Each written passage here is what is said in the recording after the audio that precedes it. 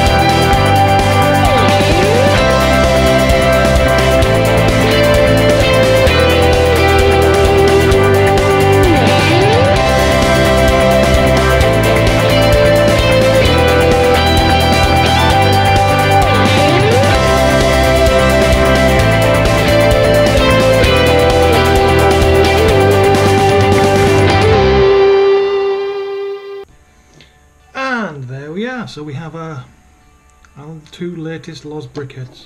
So we'll start with, well, since we built them in that order, Raccoon. I think they've done a really good job of this, whoever the mock creator that they grabbed them from, because that is generally what happens with these LOZ Brickheadz. They are fan-made creations that have been found online and replicated.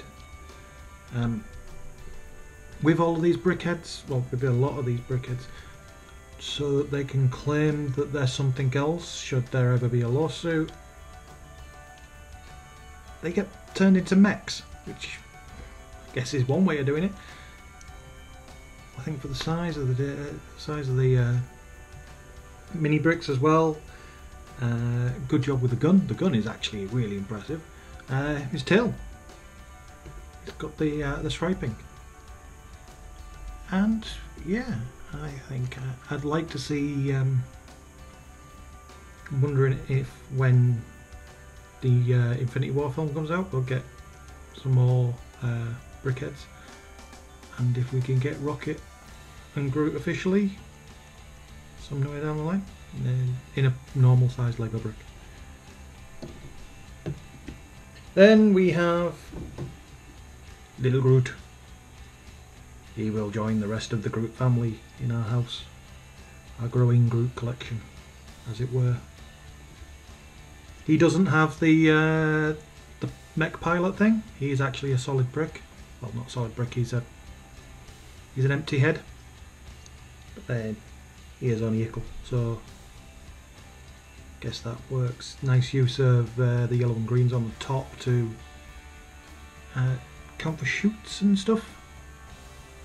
And I'm going backwards, so there we go. All in all, yeah, as always with these LOZ brickheads, they are very sturdy for the tiny size of bricks that they are.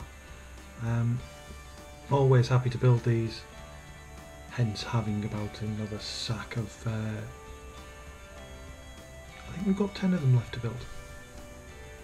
We've got some Transformers, we've got some Disney characters coming up. But they'll probably be built by Joe, because like I said at the start of the video, I've got a lot of space stuff to go on to. And with that, I'm going to end this video. So like, comment, subscribe, all of those things, and we'll see you next time. Bye.